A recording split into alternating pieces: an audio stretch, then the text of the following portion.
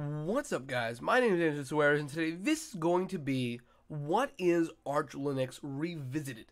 Because I feel personally that the previous video that I made on what is Arch Linux did become pretty popular. Right now it has 13,000 views, and I've received some comments about it. Like, a lot of things I did say, I felt after rewatching it, I had a little bit too much bias in it, and my opinion of Arch Linux has changed a little bit, and that, truthfully, as much as I love Arch Linux in a lot of ways, this installation you're seeing right now, what you're seeing on the screen right now is Arch Linux, but this will probably be the last time I use Arch Linux on this computer as of right now.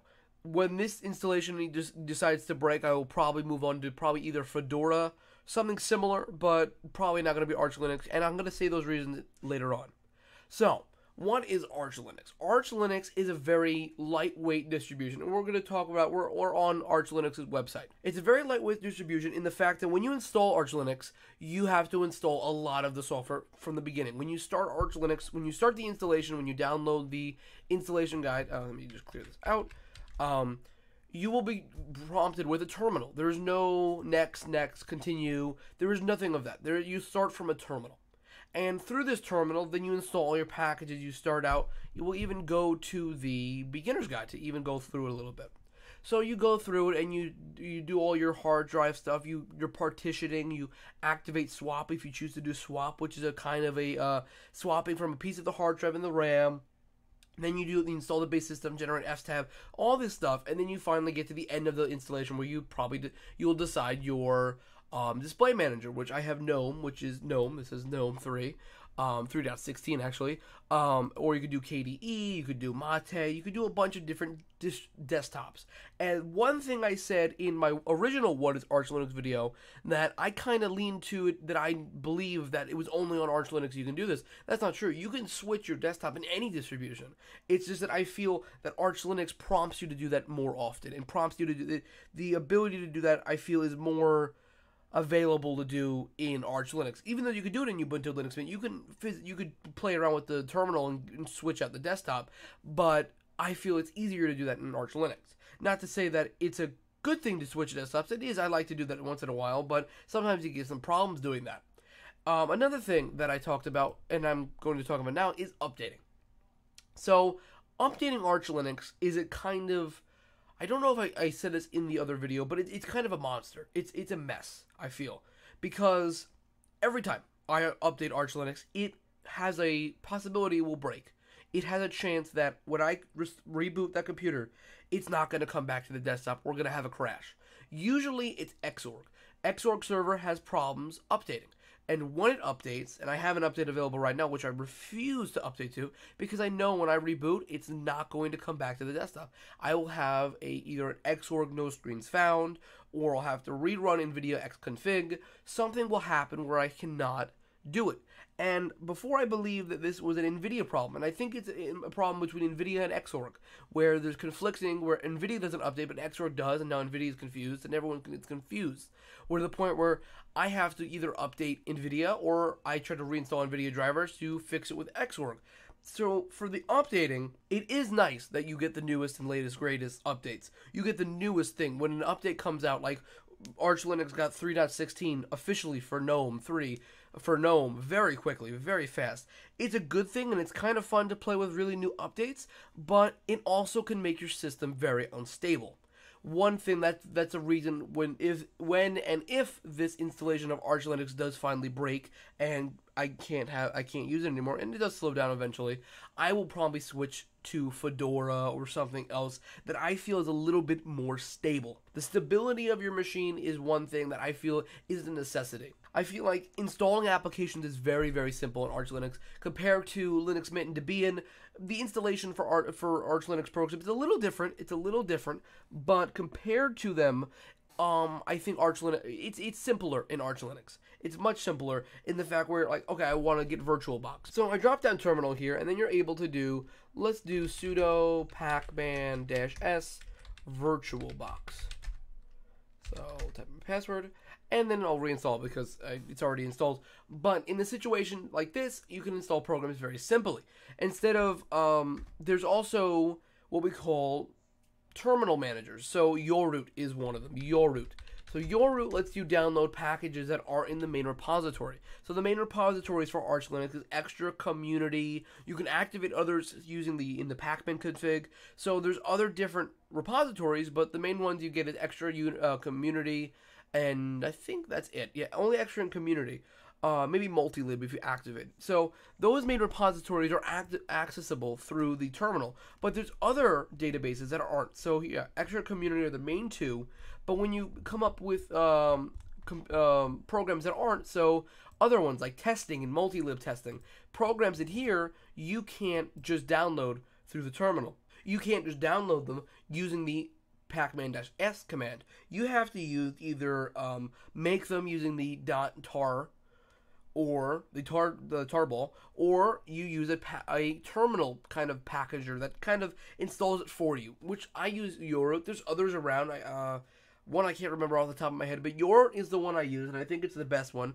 DigitalOcean has a really good tutorial to getting you Yourroot on your system, so you can download different things like that. So say I want one of these packages that's not in the main repository. See if I can find one of those packages that isn't in the main repository. So for example, even though this is in the main repository, we'll just pull it through Yourroot.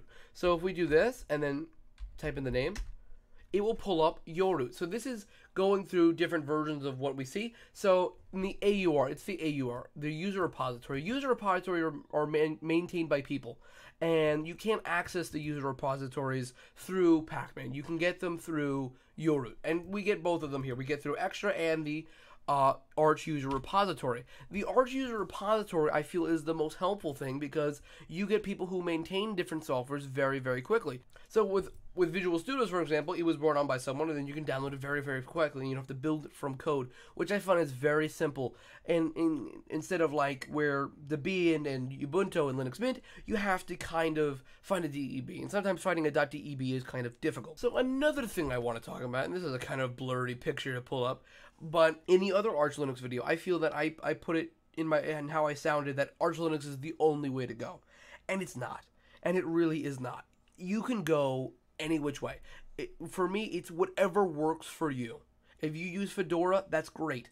Every distribution has a purpose. Arch Linux is to be simple, minimalistic. You don't have to you can just use OpenBox, you can use whatever. You can put very minimalistic things, but if you want to use Ubuntu, whatever makes you productive. That's the main thing. If productivity is your main thing and you find a distribution that works, that is what you use. Arch Linux is just for people who found Arch Linux. I found Arch Linux when I finished my tour around other Linux distributions. I finally stumbled to Arch Linux, and I like it. But the updating is kind of killing it for me, and I feel like Arch Linux has to fix the updating.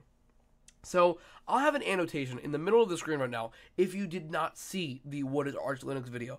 And I covered a lot of the same things I did in that video, but I covered a little bit less because I feel that video it did have a little issues in it. I understand the people who commented on the video because that's good. I like the commenting, and I like that people pointed out the issues because it made me see that I did have biases towards the other Linux distributions, and I'm leaving Arch Linux because of that, because Arch Linux is good, but I'm starting to see the issues. I'm starting to see the problems where the terminal is one of the things. Well, the updating is the main issue with Arch Linux. When an update comes through, and I try to update, it's supposed to come back. I'm supposed to be able to reboot and come back to my desktop. But in almost every situation, I have found that you don't, and you crash, and then you're sitting there for like either an hour, 2 hours trying to fix the problem because you do want to get to the desktop, and then you're like, okay, I'm back.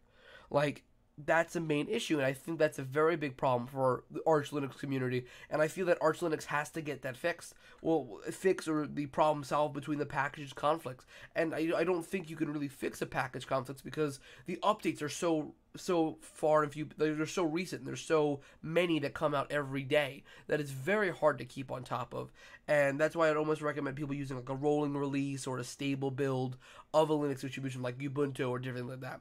If you're a tinkerer at heart and you like to build things and you like to get into the nitty-gritty of everything, I do recommend Arch Linux to play around for stuff, but I almost don't recommend Arch Linux as your main workstation now. That is the reason I made this video, is because my opinion on it has changed. That I don't feel that Arch Linux has the ability to make you be your main system, because if you have important files on here, which I kind of do, having it update and then not come back to a desktop is dangerous, because then you could lose a lot of your data, even though in a lot of situations you can just load up a Linux live CD and be able to pull everything off. But that shouldn't be a case. That shouldn't be how it works. So that's going to be it for this video. What do you think about what is Arch Linux Revisited? I'm going to try to have a stamp in the thumbnail for Revisited, because I'll use the old thumbnail for this. So what do you think? Leave it in the comments below, and I'll message you back.